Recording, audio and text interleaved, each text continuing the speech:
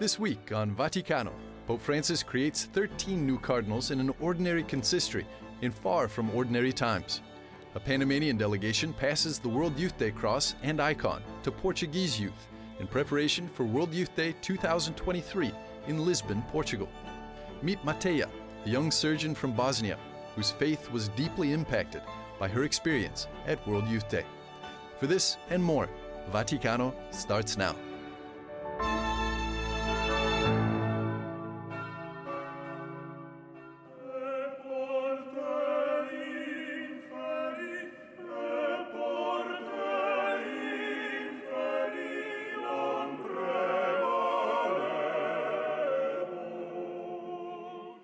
Pope Francis has created 13 new cardinals. The consistory took place on Saturday, November the 28th in St. Peter's Basilica, but this consistory was far from ordinary. In nomine Patris et Filii et Spiritus Sancti. Amen. Pax vobis. Due to COVID restrictions, 2 of the newly appointed cardinals were unable to physically attend and sent representatives in their place. Cardinal Cornelius Sim, the Apostolic Vicar of Brunei, and Cardinal Jose Advincula of Capiz in the Philippines followed via live stream from their respective homes. Adding to this historic consistory was the appointment of a cardinal who had not been previously ordained a bishop. Pope Francis waived this formality and appointed Italian Capuchin friar Father Raniero Cantalamessa, preacher to the pontifical household, as one of the 13 cardinals. Principis Apostolorum delegation tua nell'Ecclesia rurale. Ad honorem Dei Omnipotentis, ex Sanctorum Apostolorum Petri Paulo et tibi committimus diaconia, Sancti Apollinarius ad termas Neronianes Alexandrina, in nomine Patris et Filii Spiritus Sancti.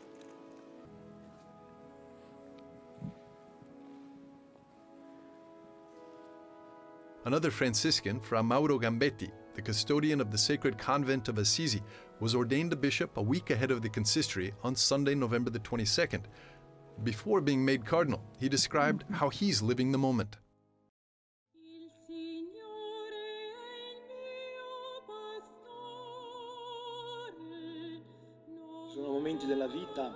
There are turning points in life that sometimes involve taking leaps.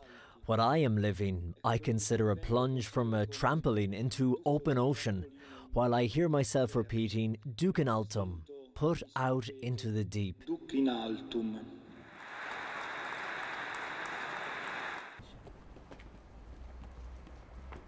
After the celebration, the Holy Father and the 11 new cardinals present in Rome visited Pope Emeritus Benedict XVI in the chapel of the Mater Ecclesiae Monastery inside the Vatican.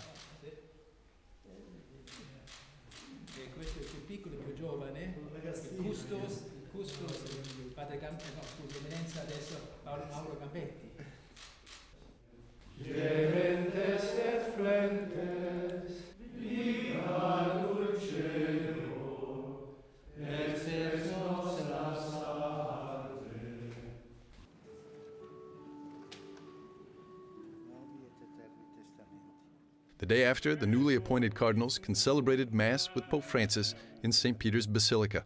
Hoc facite in mea commemoratione.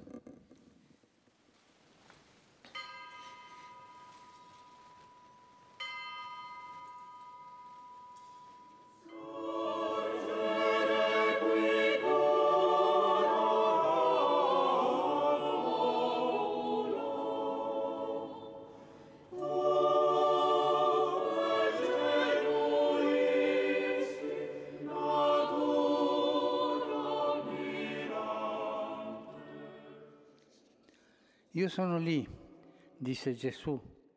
Each year, dioceses around the world hold their own World Youth Day on Palm Sunday to commemorate St. John Paul II's inaugural celebration in 1986. This year, due to the coronavirus pandemic, it was moved to the November the 26th Solemnity of Christ the King. In his homily for the occasion, the Pope called all young people to follow God's big dream and embrace a life full of service to others. Non siamo fatti per sognare le vacanze o il fine settimana. We are not made for dreams of vacations or weekends, but to realize the dreams of God in this way.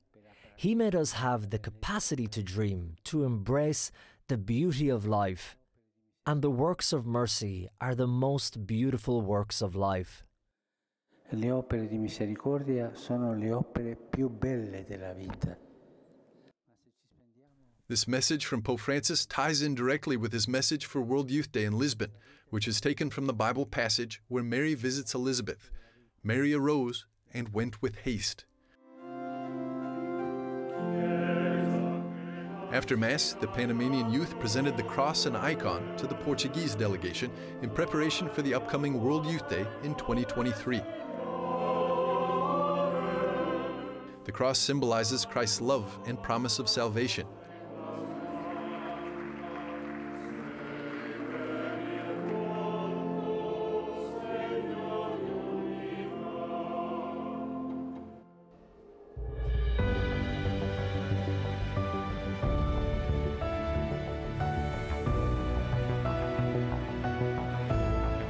Since the first World Youth Day, the cross has traveled with young people around the world, traveling from parish to parish and diocese to diocese, spreading the message of love and sacrifice. Along with the cross, an icon of the Blessed Virgin Mary accompanies the youth, highlighting Mary's continual presence in Christ's life and the lives of young people around the world. Pope Francis decided to move the diocesan celebration of World Youth Day from Palm Sunday to Christ the King Sunday, beginning in 2021. Pope Francis explained the shift as a means of highlighting what John Paul II, the founder of World Youth Day, always emphasized: the mystery of Christ the Redeemer. Jornada Mundial de la Juventud se tendrá en Portugal. Portuguese young people were thrilled to start World Youth Day preparations, carrying home the World Youth Day symbols. It is a symbolic moment on this journey. We have received the World Youth Day cross and icon, and it is also a concrete moment, tangible, in which we will bring to Portugal the symbols, and the youth will be able to see them and go on pilgrimage within the country. E os jovens vão poder passar também a peregrinar dentro de Portugal. The Patriarch of Lisbon, Cardinal Manuel Clemente, hopes that the pandemic will finish soon, and the World Youth Day symbols will be able to travel from parish to prepare the Portuguese spiritually. However, for the moment, this mission will continue online. A organização da jornada através da internet e atual. The organization of World Youth Day, transmitted through the internet, is in contact with many people around the world. And this possibility that the internet offers us enables movement towards World Youth Day grow more and stronger and also more intense, because in this moment those who cannot be present are there in spirit. Mais convicto, porque não pode estar presencialmente, está com o coração. Portuguese Cardinal and Rome resident José Tolentino Mendonça reminds us what the true essence of World Youth Days is. As jornadas são. The World Youth Days are a sign of what the Church is, and in addition to having a sign is being a sign, and the young people are that to the world, and they are a sign of the strength of love, of the fantasy of charity, of putting oneself in the disposition to help, of words of hope, of gestures of welcome to those who need it. The days ask all young people and the Church a great commitment with Christian life and with the world, in the present, in the now. Os jovens e a toda a Igreja. Pope John Paul II instituted World Youth Day in 1985 to enable young people to encounter Christ. Since its beginning, World Youth Day has touched the lives of millions of young people around the world.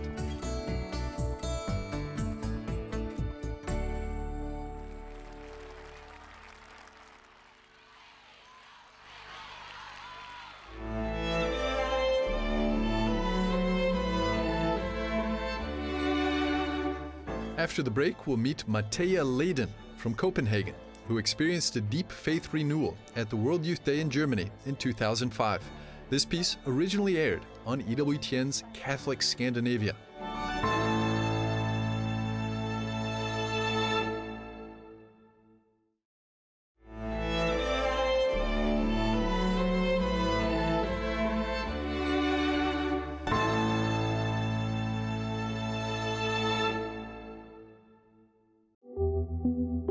course it's hard if somebody asks you, why did my daughter have to die? I've seen young kids die in drowning accidents and car accidents. I think there is a reason with everything. Maybe losing someone will bring the rest of the family closer. Maybe without dark, you can't appreciate light. Mateja Leiden is training to be a heart and lung surgeon here at the Copenhagen University Hospital in Denmark. And at only 30 years of age, she is an impressive woman, working in a mainly male-dominated field. When did you realize you wanted to be a doctor, and why? For as long as I can remember, I've been dreaming of being a doctor, which is strange. I think part of it is because we've been raised to do meaningful stuff. So it was a calling, because it felt like, for me, like the most meaningful job I could have. But what's even more impressive is the path she has had to take to get to where she is in life. Yugoslavia, 1991. After the fall of communism, a bloody war broke out as the country split into separate states. Fearing for their lives, Mateja and her family fled from Bosnia and Herzegovina, and they came to Sweden as refugees. In Sweden, they got accommodation in one of the worst neighborhoods in the city of Malmö. We came as refugees. The parents didn't have an education here, they didn't know the language, and you never really felt 100% at home or Swedish. Mateja was attending a struggling school in the neighborhood, and the idea of a student from a school like this going on to become a doctor was really unheard of. I went to these, if you can call them, ghetto schools. And then to become a doctor, I had to go at a good high school, of course. And so I applied for the best in Malmö. And I remember when I came to an information meeting with my mom, and I said, like, my background, where I studied now, where I was from. He said, I don't mean to offend you, but maybe you should go for a nurse or sub-nurse. What did that feel like when they were telling you to your face that this wasn't the high school for you? And I like when people underestimate me. Then I like to prove them wrong, and it makes me a hard worker. And underestimate Mateja they did. Despite her background, she was accepted and enrolled in one of the best high schools in Malmö, where she started to excel in her schoolwork. Mateja and her family were Catholic, but it wasn't something they took that seriously. Here you are, Mateja, going to the best high school now, despite the background you had in the education in primary school. I'm sure you had loads of friends. You had a good life in Sweden, so what was wrong? You didn't really need faith or need God in your life. There wasn't really a problem. That's why I didn't think much about it. I didn't know what my faith was about. I didn't know it. And then it was on a trip to World Youth Day in Germany in 2005 that she discovered the faith. Remember one day when we were sitting in church and everybody was talking and making a lot of noise, and a monk, in the Swedish group, said, "Don't you understand that you're sitting in front of what you're sitting in front of, and showing so little respect?" And he talked about the tabernacle, and that was the first time I actually understood what it was about. And it's hard to explain, but I knew it. I knew what it was, and that was the truth. Mateja sat in front of the tabernacle for some time, taking in what she had just heard from the monk. You say that you realized it was the truth there and then. But what made you realize that? I can understand the monk explaining it to you and you understanding the philosophy and the teachings of the church, but what made you realize it was the actual truth? It was faith. It's hard. I just knew. I understood it, the depth to it. Mateja continued to study hard at school, driven by the dream of one day being a doctor.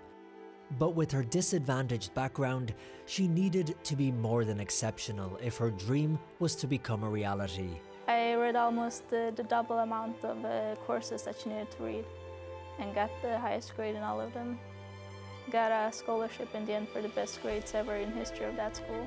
After graduating with straight A's, she went on to study mathematics and physics at Lund University before enrolling in medicine at the University of Copenhagen Hospital, where she now works, her faith giving her strength and meaning in the work that she does. If I have a shift, almost every shift will be to some trauma, I'll see a motorcycle accident or a car accident or a... And when you see these horrific scenes in front of you, is there a part of you that questions God or wonders why, if there is this God, would he do this to people?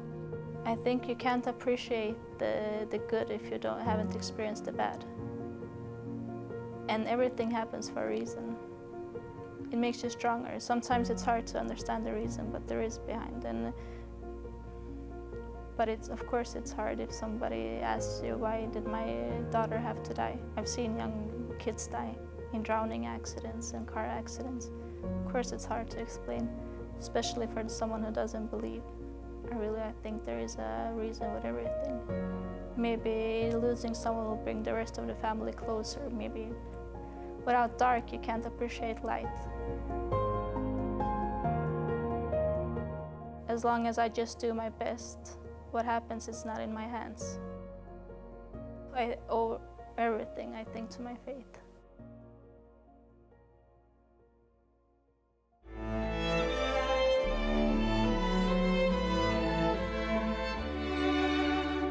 After the break, we're going to bring you a story about the traveling statue of Our Lady of the Miraculous Medal. Stay with us.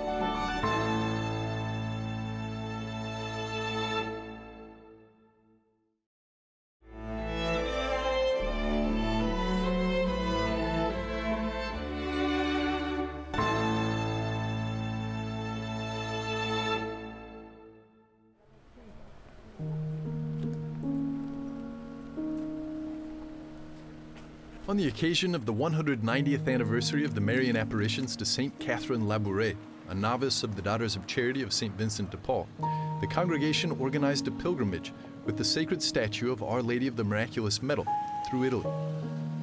Our Lady appeared to St. Catherine 3 times in 1830 in Rue de Bac Street in Paris. In the apparitions, she asked that the miraculous medal be made and promised that all who wear the medal will receive great graces. This year, on November the 11th, the Feast of Our Lady of the Miraculous Medal, in the presence of a small delegation and the Superior General of the Congregation of the Mission, Father Tomasz Mavric, the Holy Father blessed the statue as it began the pilgrimage.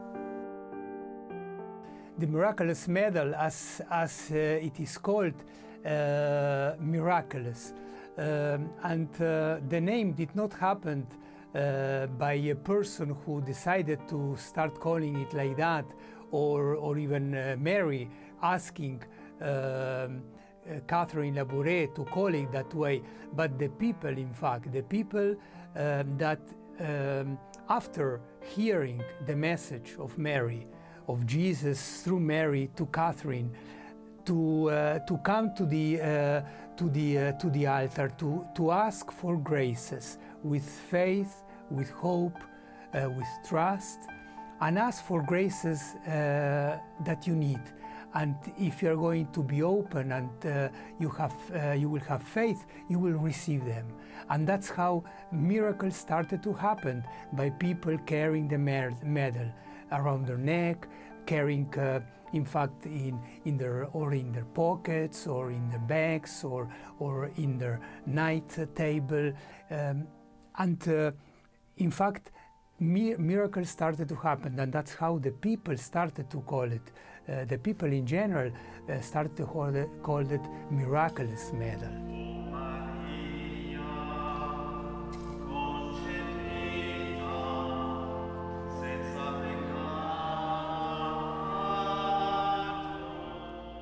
And the message is today so relevant again, because we are in some way experiencing similar situations that were at that time in France, around the world, people with a plague, like we are experiencing today, COVID, the people in distress,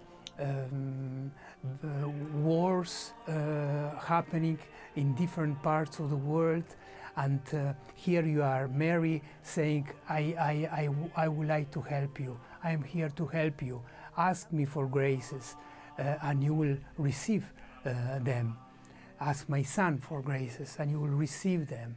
And this is the message that we would like to now encourage again or refresh through this pilgrimage across Italy.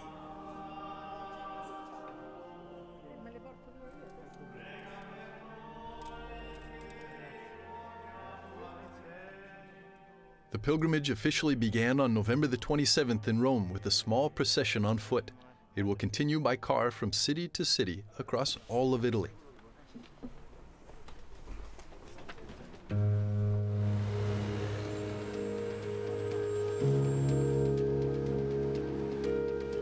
I was given this medal some time ago. I actually didn't know much about it. I just kept it. And actually tonight, when the priest was just in the Mass, it was explaining the history of the medal, I just got some new information, which I didn't know. Now that I know a little bit more, I probably can start building my own relationship with the medal.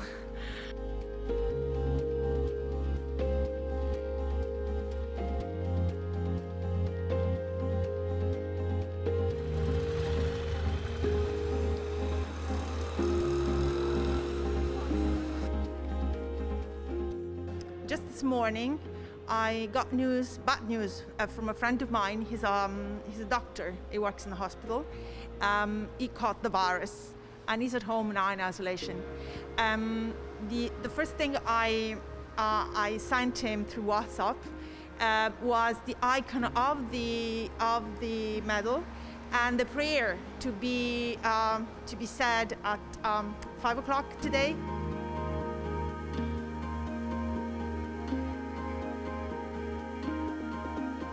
I'm not saying that can solve your problems, but because the problems are concrete, are real, you can see it around you, but it can give you a breath of fresh air and maybe just a small little time that you can take for yourself to relieve, just to say, okay, well, I'm here, and I probably will able to tell other people about this experience. 190 years later, in similar circumstances of pandemic, the Virgin of the Miraculous Medal still continues to watch over all of humanity and comes as a pilgrim to visit and meet church communities scattered throughout Italy, thus fulfilling the promise of love contained in her message. I myself will always be with you. Have confidence. Do not be discouraged.